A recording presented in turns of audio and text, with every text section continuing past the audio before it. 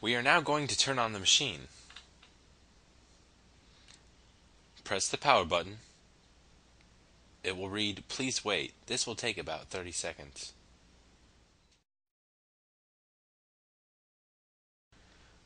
Alright, every time you turn on the machine, this message will appear. It will always appear when you first boot the machine or after you've entered a new cartridge, reset a new cartridge. It will always read non-genuine ink. This is perfectly normal. It's just the Epson side of the printer telling you that you do not have Epson ink, which is fine. You'll hit the forward button 5 times.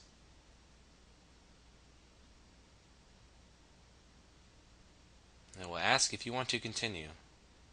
Notice that the yes has a left arrow, which corresponds to the left arrow on the select button. You want to press that. Now the Epson side will tell you that damage from the ink is not covered under warranty. This is normal.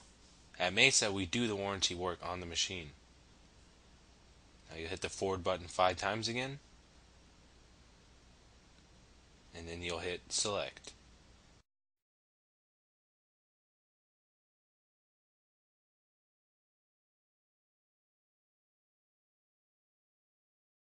Now that we have the initial startup out of the way, the printer should say ready. You should also have a paper roll sheet icon in the bottom left. It looks like a little toilet roll paper. That's the easiest way to describe it if you need phone support or anything. If the icon is not there, you want to hit the select button and the icon will change.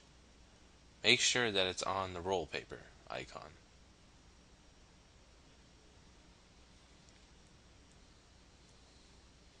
Now the first thing we're going to do is a head cleaning. It's very simple. All you want to do is hold down the menu button for about 3 to 5 seconds. It will read cleaning, and then you will let it go. After your first head clean, you will want to run 2 more right after. This ensures that all the ink has been primed into the nozzles of the printhead. Every time you do 3 head cleans from this panel, it will ask you if you want to perform a power clean. When it prompts you, you want to tell it no. The only time you want to do a power clean is if phone support or a technician advises it. Since this is the initial setup, it is not necessary.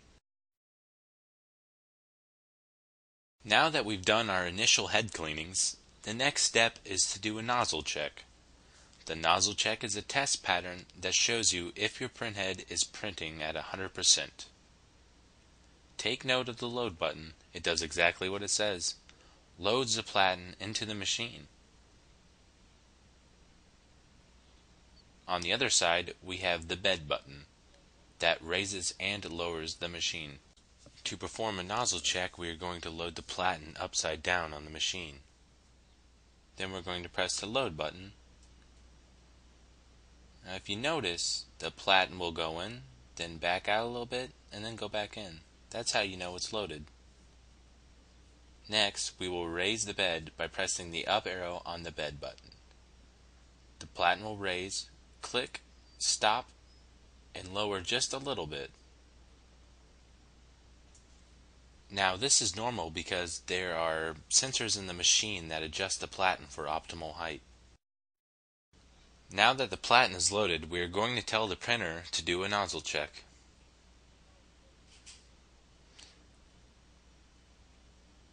First, you're going to hit the menu button once. You'll see the printer setup.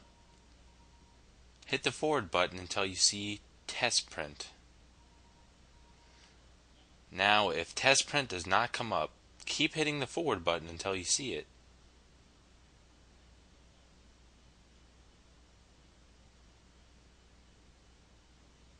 Now once you find it, you want to hit the menu button to select it. Nozzle check is what we want. And again, if it does not say nozzle check, you can scroll to the options to find it. You hit menu once more on nozzle check to see nozzle check print. Now before you do nozzle checks, make sure your WIM system is on. It's very important, even if you do head cleans or any printing of that matter. Now we're going to press the menu button one more time to initiate the printing. The nozzle check is a very fast process. The platen will load and the printhead will make 2 quick passes.